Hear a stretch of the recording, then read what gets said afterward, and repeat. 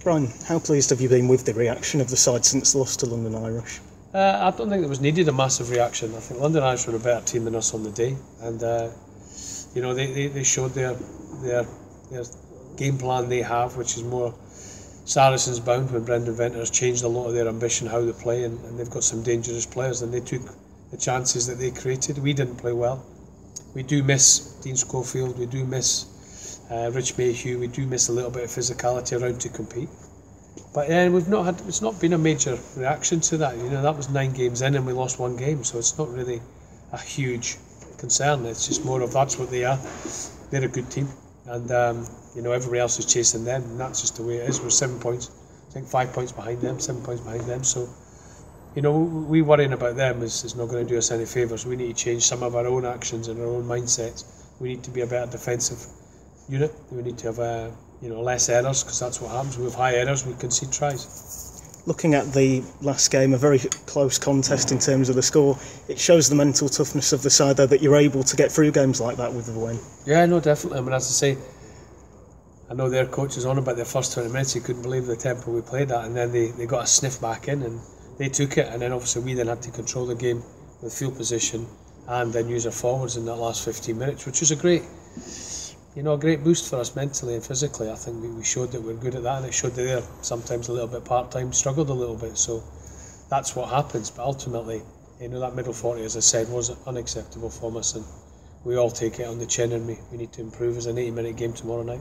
You've already played Bedford once before. What did you learn from that previous encounter in the Cup? There was 14 changes or 13 changes I had made prior to the league games into that game, so we know they're a decent side to play. They're well coached, they're hugely ambitious, and the pack's not, there's no pushover. So, they beat us last year away from home, and we beat them here in the league at the end of the season. But ultimately, we've got to make sure we can't switch off defensively, because they've got 2 10s that will play and will throw the ball about. If people get lazy, they will pick them off. And Friday night at Headingley Stadium, last game against Doncaster, was a great attendance, a real good atmosphere as well. How much do you look forward to games like that, where there'll be a good buzz? Yeah, hopefully we can, continually encourage people to come along and watch for the first time, for the 10th time. It doesn't matter. We just need more people here all the time to make it a better atmosphere for everyone. Supporters that we have, I know it's sometimes hard to compare with Premiership and top end and the Rhinos, but ultimately we've got to focus on getting as many people here, many kids here for the first time, and hopefully we can put on a brand of rugby that makes them want to come back and support. And how important is it for yourself that you take it game by game, not looking just at the table, congratulating yourself that you've had one loss, because if you take your eye off the prize, you are going to lose the game? Oh, definitely. You can't get too carried away with it. So we haven't. We've talked about game by game. We've talked about that first 11 rounds being massive for us. We've got to round 11. We can't slip up. As I said earlier, we've got some bumps like every team has, but ultimately we've got to make sure we're focused on tomorrow night. It'll be a tough game. It'll take a long time for either team to break the deadlock and who can keep away from it. But we've got to keep fighting every single minute and every single game.